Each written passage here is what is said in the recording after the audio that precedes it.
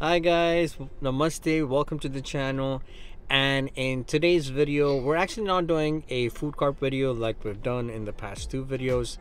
Today, Immanuel and I have decided to do a boys adventure and come to the Museum of Life and Science located here in Durham.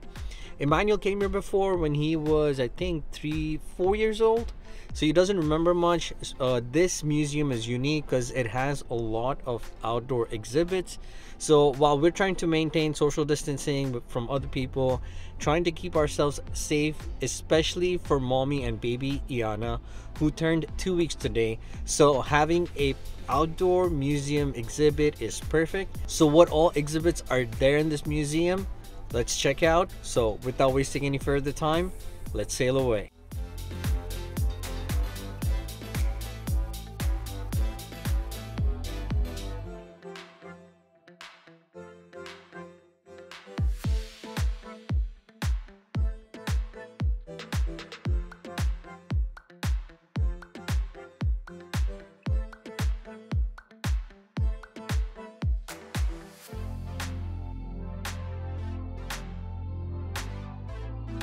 So quick update, unfortunately again my camera doesn't want to work in sunlight, so I'm using the GoPro to do the recordings.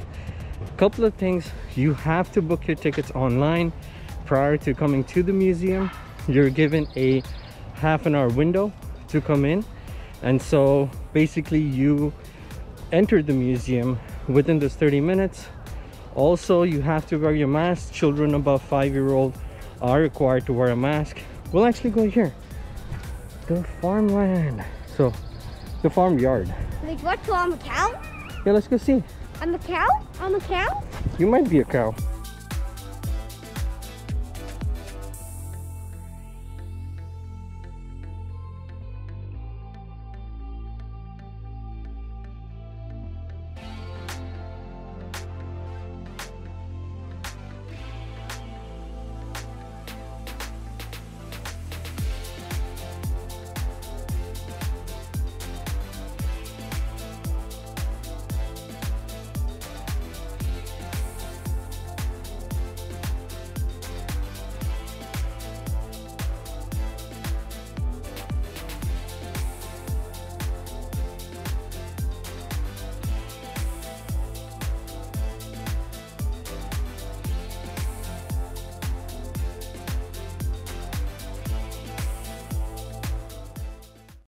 That is a miniature Hereford cattle. So it's Dallas and Dusty are not babies, they're full-grown adults. Their small and miniature size makes them about half the weight and height of a standard Hereford bull. It's a bull. what is that? They're small bulls. Oh, the small one. Yeah, they're like miniature bulls. You see how it's now. The cow is following COVID protocols, like we all should be. The butterfly house. Alright, now we're gonna go to the butterfly house. I want to see if the moth on the big fat moth comes on me again.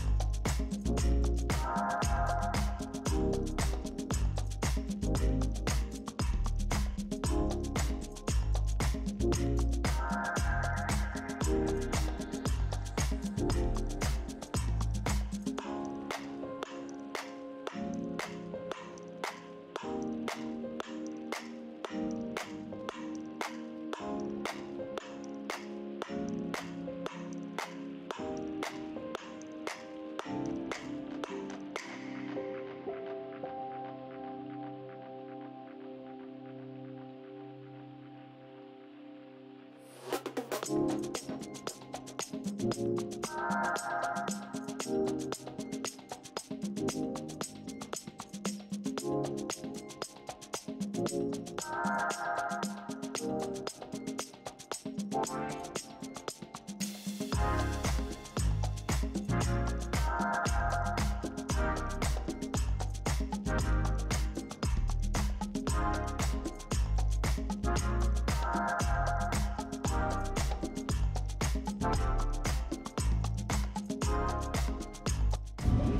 at that. Look at that. Look at that. It's moving. I think I see something there. Come on, let's go. I think I see something. And that one too? It's a praying mantis. It's a praying mantis. Is that a praying mantis? Eat the little board. See?